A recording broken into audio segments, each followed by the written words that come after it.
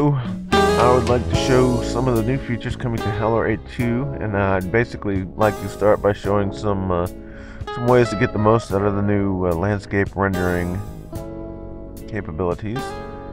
What you see here is something I just put together very quickly using a texture created from fractal noise. It was applied to a 3D object using 3D Designer to create a landscape. Now I'd like to start with the basic building blocks for this. I'm going to use fractal noise, or more specifically plasma noise. Using the default settings, I'm going to apply a color curve to it to make it more interesting, and then I'm going to build a texture to apply to the surface. I'm going to do all that using the swap image. So I'll start with fractal noise, filter, render, and plasma noise.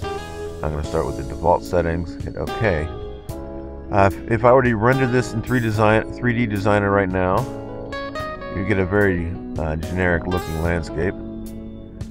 It just kind of looks like sand dunes or something, so I'm going to make this a little more interesting. Let me cancel. I'm going to go to Filter, Adjust, Curves, and this basically lets us redistribute those colors quite a bit. I'm going to make it just basically, let me reset this.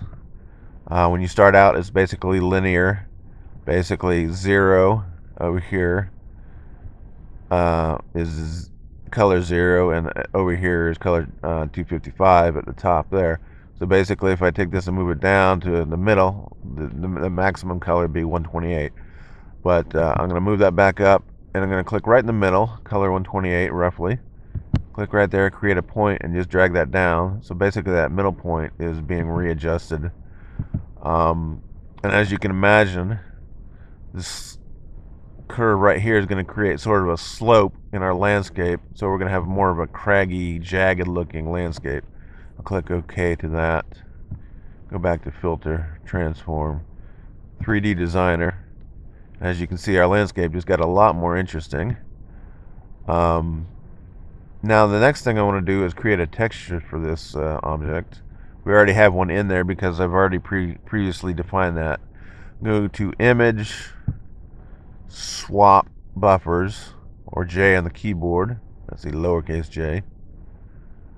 As you can see, I have a texture already created here. This is a very simple texture. I'll clear the screen and recreate that. I'll use filters, render, plasma noise. Use the default settings, and since I already have another plasma noise in the other image, I'll go back to swap buffers. I'm going to use that as a displacement map. So swap back to the one I just created. I'll go to filters, displace by swap, and normal displace. What normal displace does is it uses that image in the swap buffer, the swap image, creates a sort of a 3D object out of it, and uses the surface normals, or the direction that each vertex or each face, each triangle you might say, the direction each one of those is facing, as a displacement map. So we're going to get a very interesting looking displacement on this, and I'll just turn that all the way up. As you can see, we just created that very craggy looking, very rough looking texture. Now all I'm going to do is adjust the color of that. With color, adjust, click on this add tab right here. I'm going to put the red up a bit. I don't want to blow it out, or we'll lose detail. I'm going to put up the red a little bit, and the yellow as well. Hit OK. And that is basically our texture for our object. Actually, I might make this a little bit more interesting right now to show off a few more things you can do. Going to the selection menu, I'm going to go to Paint on Alpha, Selection Paint on Alpha. Click that. This little button, that window that pops up, can be moved out of the way. It just says, it reminds us that we're in alpha painting mode right now, and we can go back to regular painting at any point. But basically, anything I paint up to this on this image is going to be painted directly into the alpha channel.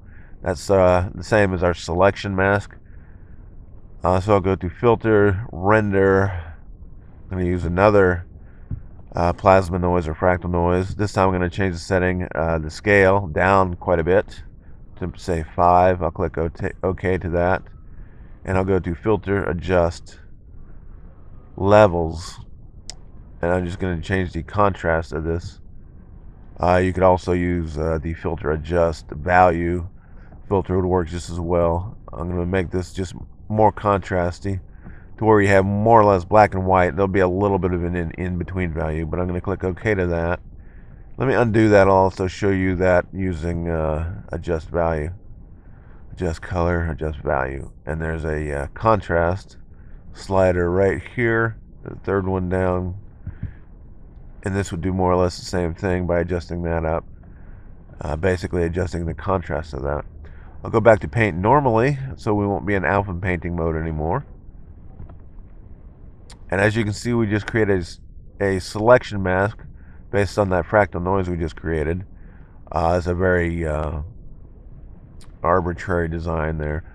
What I'm going to do now is go to brush, the brush menu, and click on patterns. We have some predefined patterns. I'm just going to use maybe a grass or a rock pattern. Here's one right here, pattern ground. That should work nicely. Click on that and get rid of this button. That should now be a custom brush, basically. If we go to fill settings, you'll see that. I'm just going to click on one of the fill tools, mainly the flood fill tool will work, or you could use maybe the well, one of these other fill tools, such as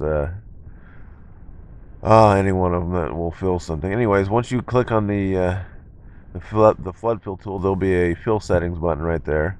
I'm going to click on that, and as you can see, there's that pattern we just loaded. I'm going to use that to fill this image through that alpha channel. If we go into this fill settings, there's a pattern fill icon right there. I'm going to click on that.